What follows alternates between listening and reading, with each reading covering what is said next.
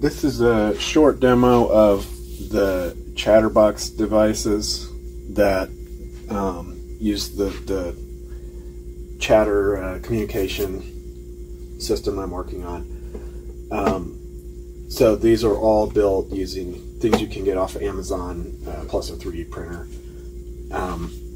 And I have already created a cluster that these things are kind of connected on, and the cluster is name is my last name, Calhoun. You can name it whatever you want. And so all three of these devices are on that cluster. When you start one up or factory reset it, you can choose the name of the cluster. So here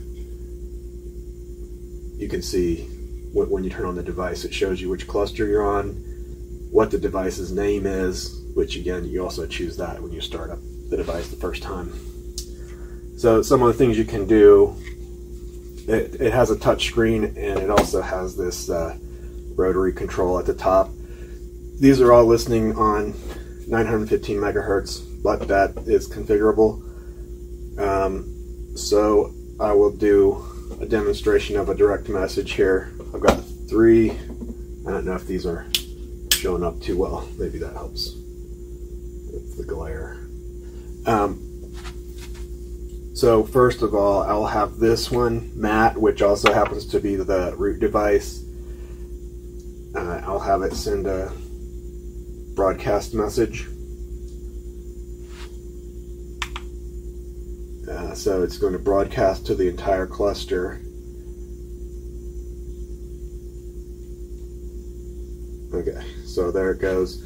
The other devices are receiving it, and they should be able to decrypt it and validate the signature that it was actually sent from me.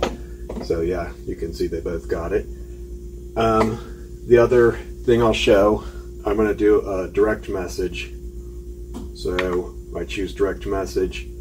I choose who I want it to go to. It's going to go to this one. And then I type a message there. I'll put in a number.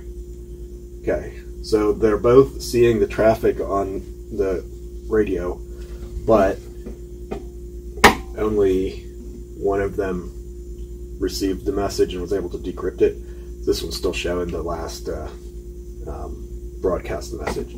This one actually did get the message, was able to decrypt it. So that shows kind of how you can do either kind. The range on these I haven't fully tested yet.